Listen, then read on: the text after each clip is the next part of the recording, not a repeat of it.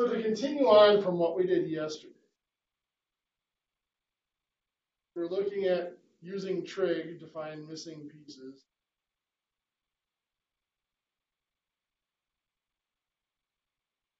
We're going to pretend these look like half circles, which they sort of do. This circle here has a radius of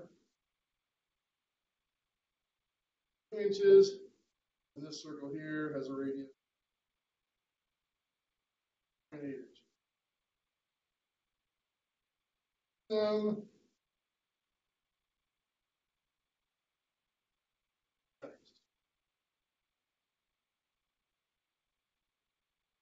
I want to know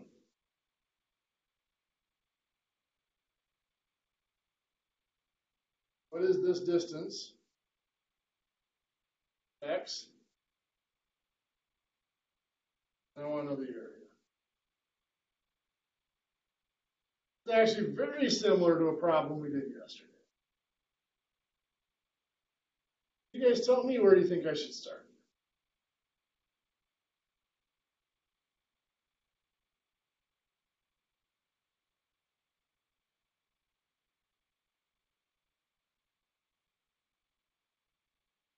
We need to find right angles.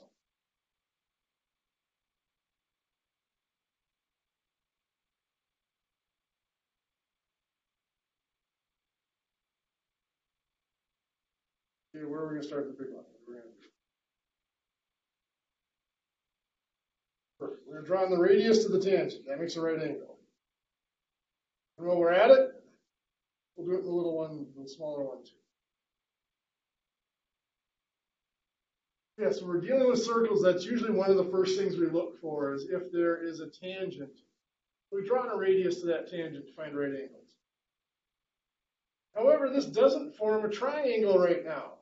What can we do to make this form a triangle, though?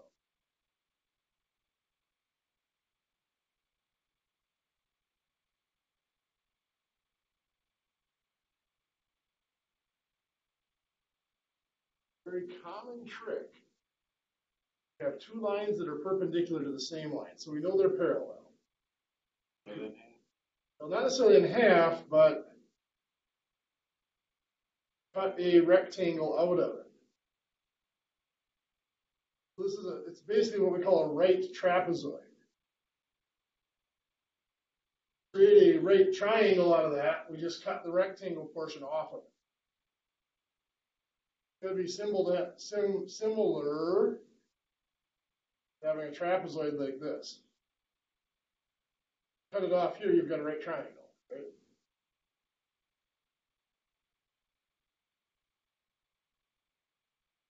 Now let's look at that right triangle. Oh, here. Well, that's a right angle. What else do we know about it?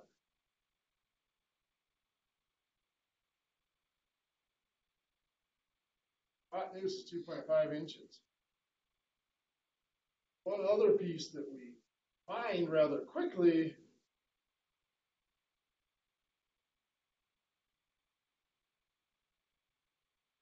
that piece.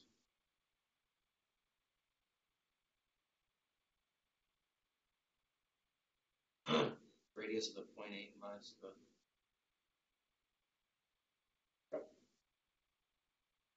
Track the radius. 1.2 minus 0.8, 0.4 inches.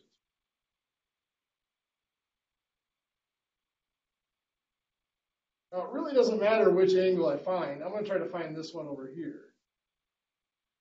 According to that angle, the 0.4 is which side? Opposite. And the 2.5 is the hypotenuse. So that's going to be a sine.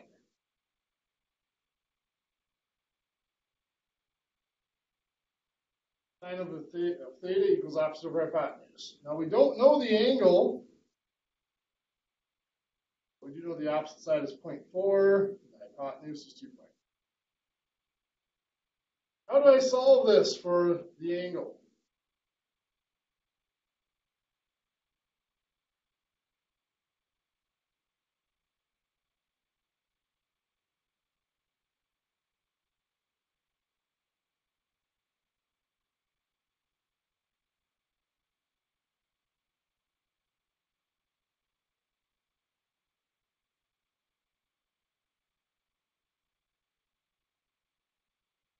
9.21.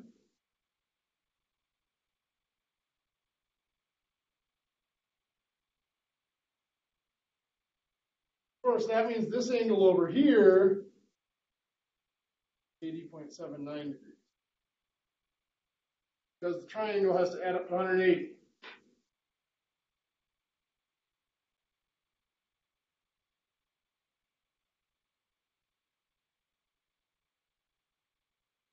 How do I find x?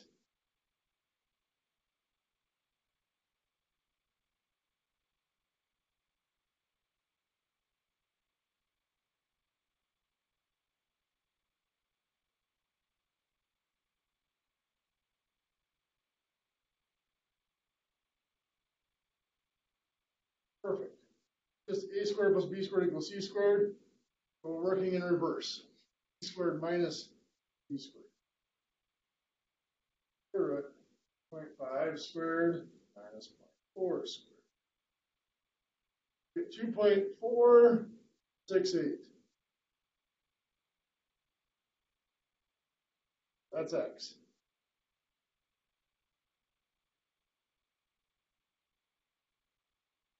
Area. Got 4 distinct areas to find.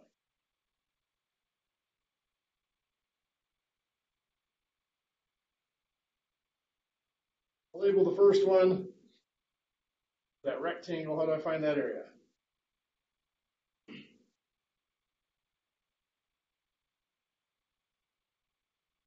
Perfect. 0.8, 0.468.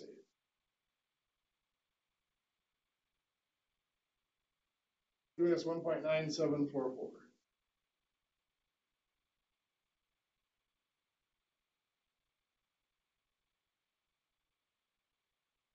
Step 2 is that triangle. How do I find that area?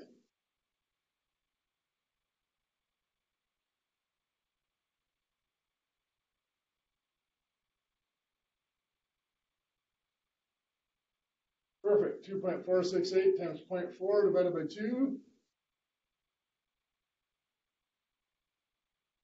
0.4936.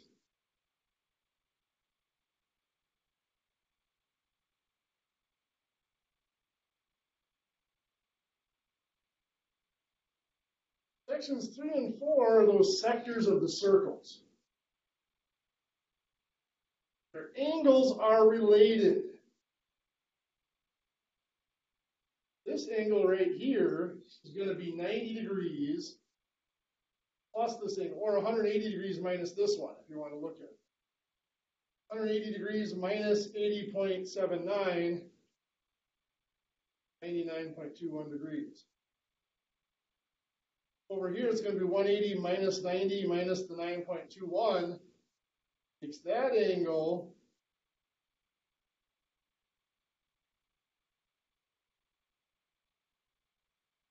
for part 3. How am I going to find the area for piece 3?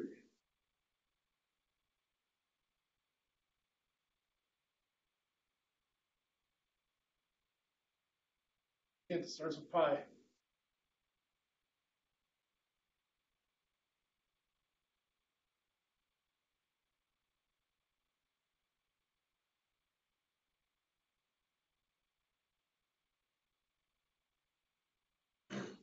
Times over. Pi times radius squared times our angle of 99.21 over 360.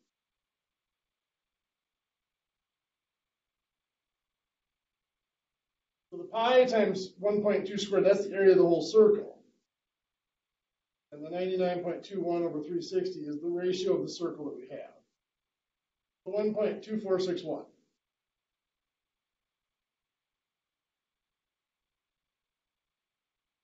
How about piece 4?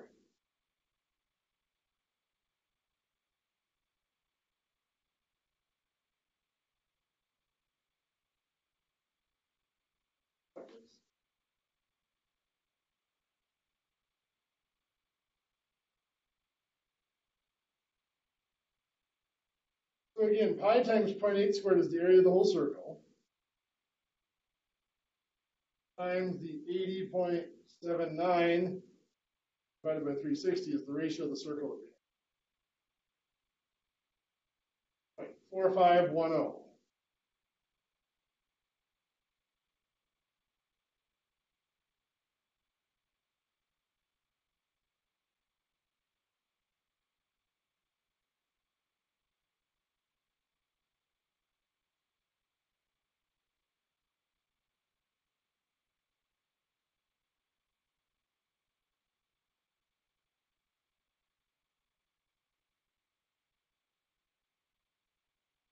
.1651. Big. Not bad.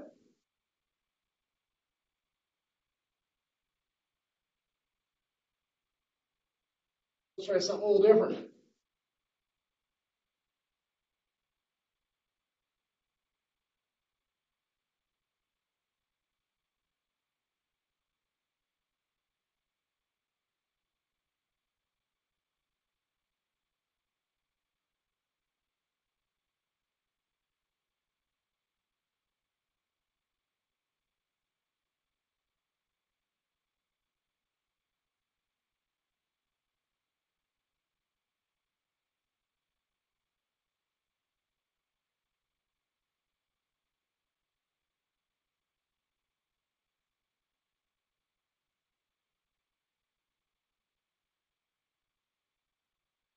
So here we have a circle. Tangents coming off and intersecting.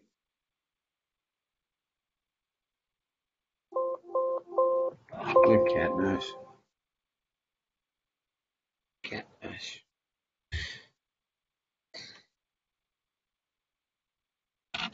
Some background noise. You want to double check to make sure your microphone is muted if you're not trying to talk. Thank you. So anyway, we're looking to find the area of this. Now this is kind of similar to the one we did yesterday where it was two circles. But here, instead of the second circle, we come to a point, which actually simplifies the problem quite a bit. You guys tell me, where do I start?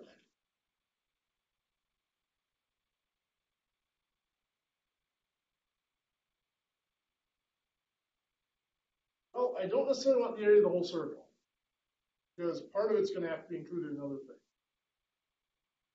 But whenever I have a circle, what's the first place I look to put in a right angle?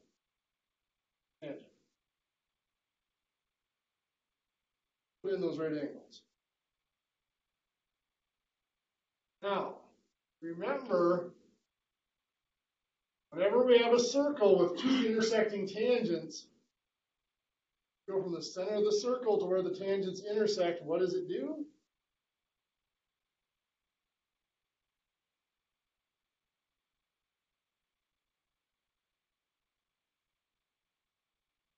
And it creates two triangles that are the same.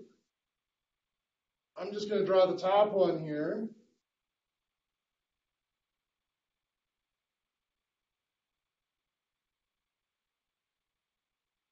I know this is 14 degrees. Do I know anything else about that triangle? Side here is the radius. Very good, which would be 0.8, half of my 1.6 diameter.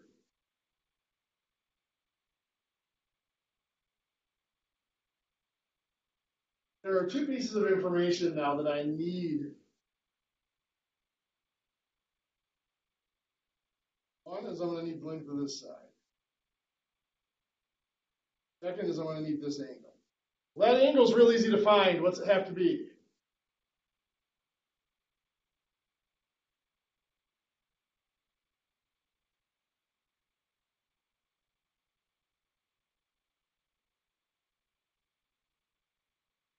Angles add up to 180. That's 76 degrees.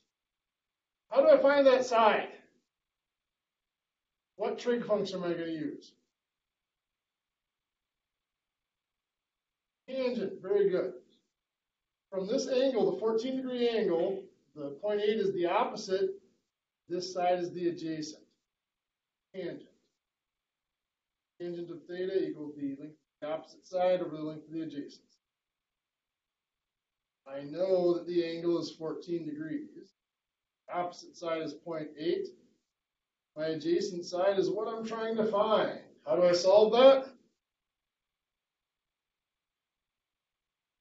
Make it a proportion and cross multiply and divide. So 1 times 0.8 is 0.8 divided by the tangent of 14. 0.209.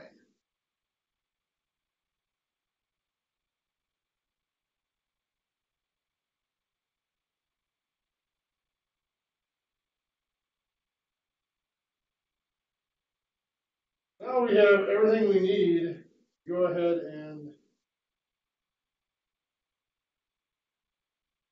find our area.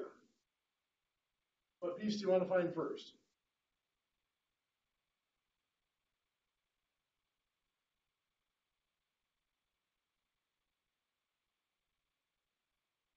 Triangles, okay? I'm labeling those both number 1 because they're going to be the same. How do I find the area of one of them?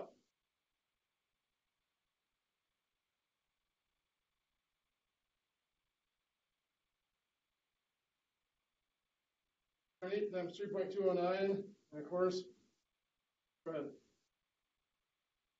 Divided by 2. And of course, we're going to multiply by 2 because there's 2 of them. There's 2.567. That's for both of those triangles.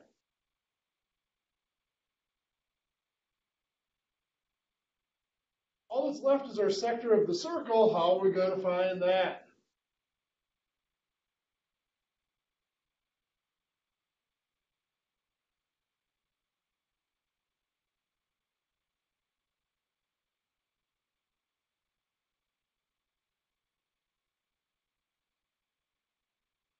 Oh, we've got 76 here, right?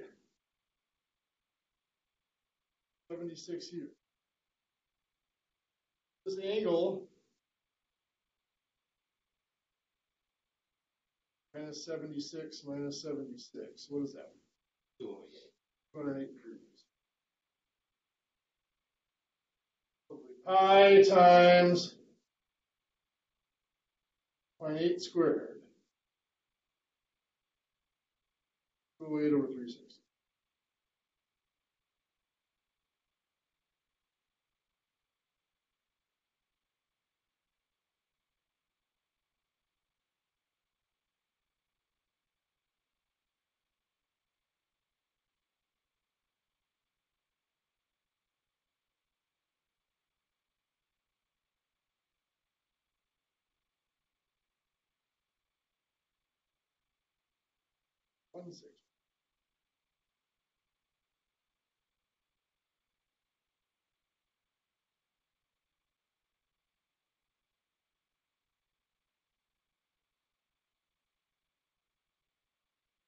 So if I add those two numbers together,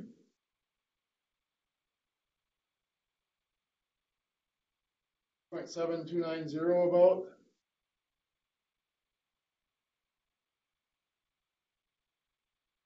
Why do we care? Well,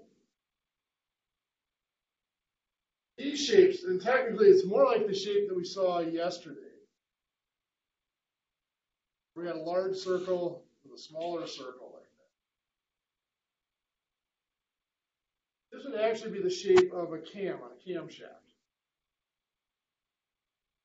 Spinning around this center, and that cam is there to activate whatever. It's a timing device. Well, if we're looking at the weight of that shaft, we would need a density. And weight, density, times volume. Or volume times density, however you want to put it. The first step, if you recall from last semester, the first step in finding a volume, find the area of a base. This this shape would be considered the base of that portion of the cam.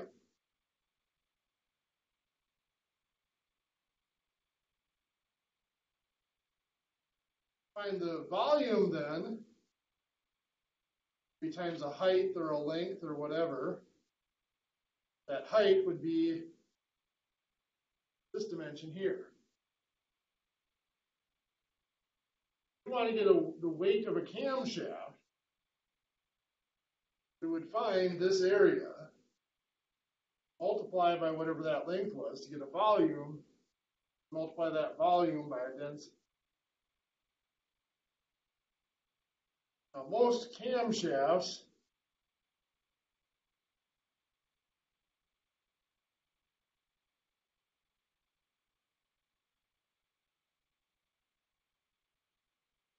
have several different cams on them.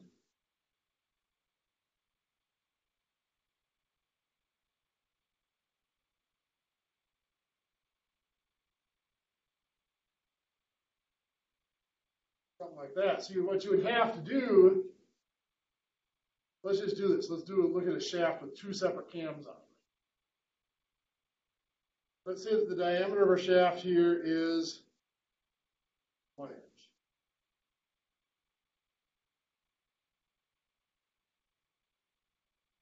And both of our cams are going to be identical. Let's say that the total length of this shaft here, 12 inches.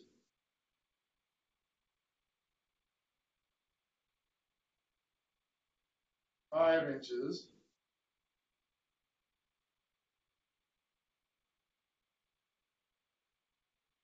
And each cam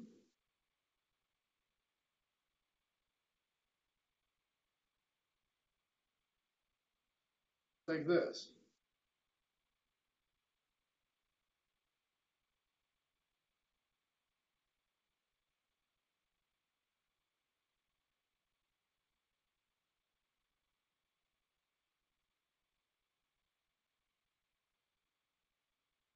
We're going to go center to center distance of the circles is 1 inch.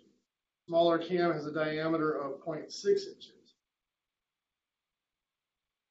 Of course, it's not written, but of course this large circle has a diameter of 1 inch. It's the same size as the shaft, right?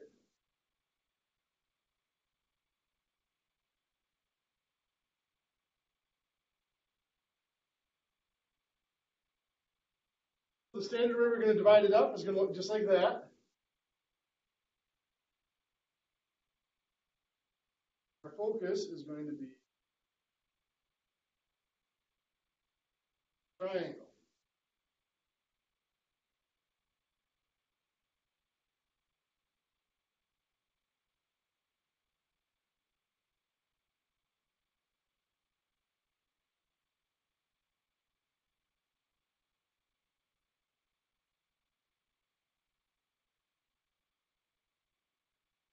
So the radius of the big circle is half of 1, so it's 0.5 inches.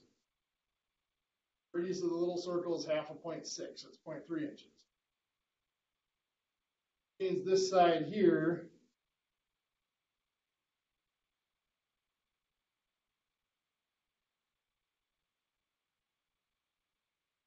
this angle right here is going to be the inverse, not inverse tangent, but inverse sine of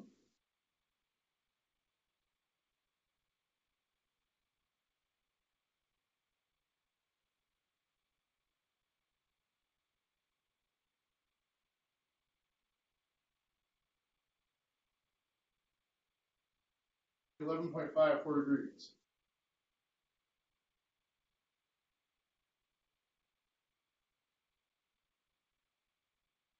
Side square root 1 squared minus 0.2 squared.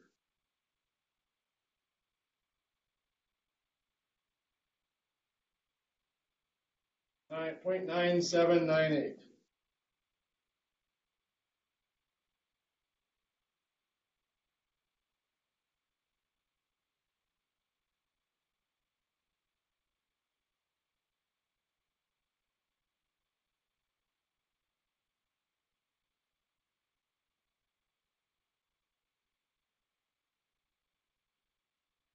So the area here, I'm gonna have the rectangle, I'm gonna have two of them.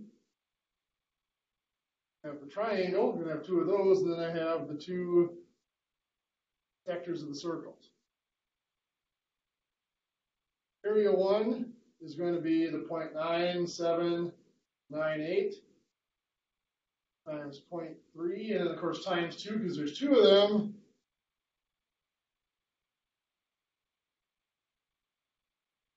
There's 0.5879.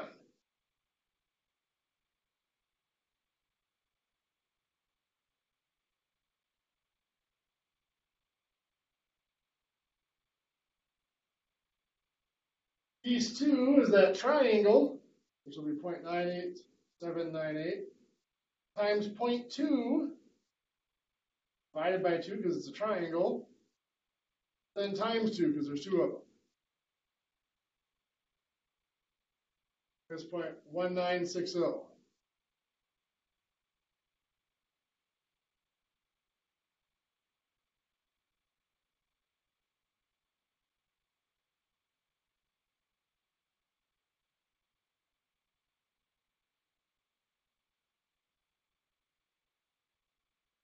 You know, 0.3 will be pi times 0.5 squared, will be the area of the whole circle, times whatever this angle is here over 360. So, go.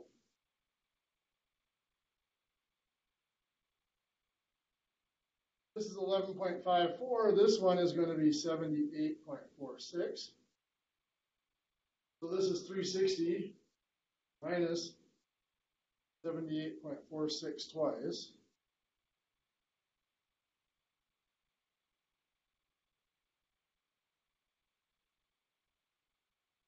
It's 203.08.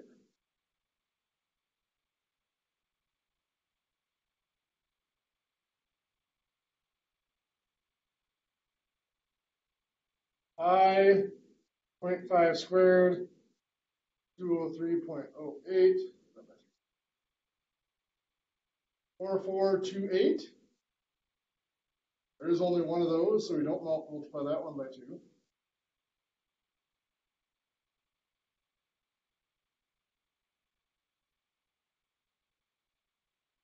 And the piece 4 is pi times the radius of that circle is 0.3 squared.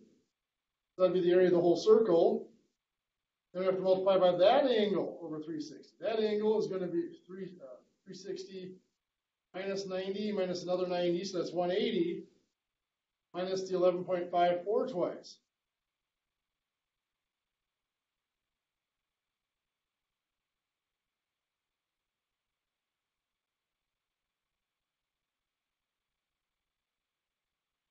$156.92. Again, that was 180 here instead of 360 because we had to subtract the two 90-degree angles.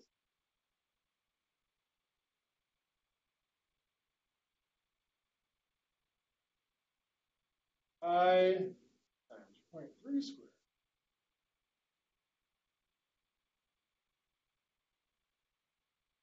Got 1232. And I'll add those all up.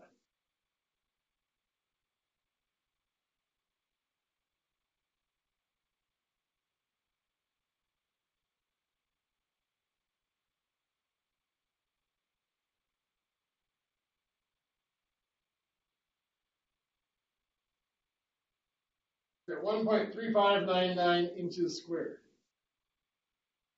That is the area of that cam piece.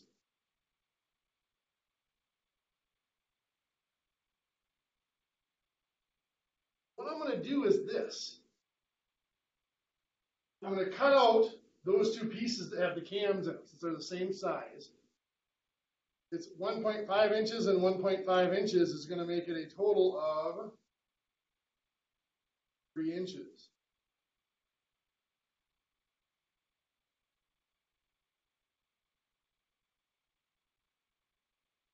Volume of that is going to be that area,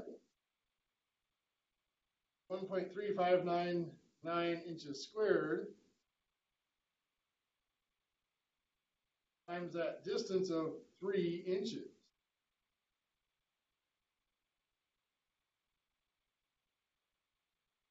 It's 4.0797.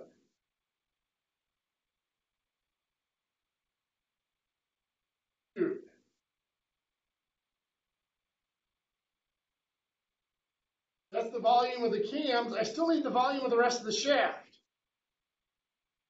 Well, the area of just this circle here, pi times 0.5 squared. The half of the 1 inch gives me a radius of 0.5. 0.785. Sure. How long is that? Well, I have this piece here, and this piece here. I don't know how long each piece is, but I know the total has to be 12 inches. I've taken out 3 inches for the cams, which means I'm left with inches.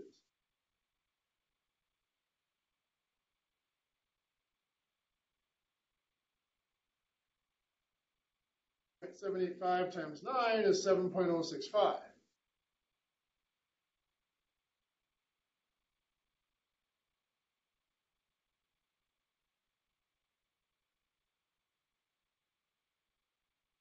So giving me a volume, a total volume of 11.1447 cubic inches. So now if I know my density of that metal, I can multiply by the density and I would have the width. Does that make sense? That's a very common strategy when you have pieces like this. Cut pieces out, like the cams, put them back together if they're the same shape.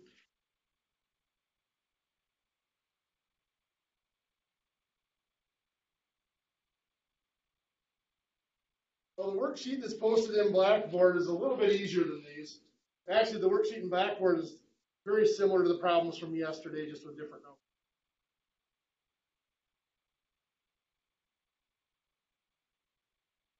The rest of the time we get started working on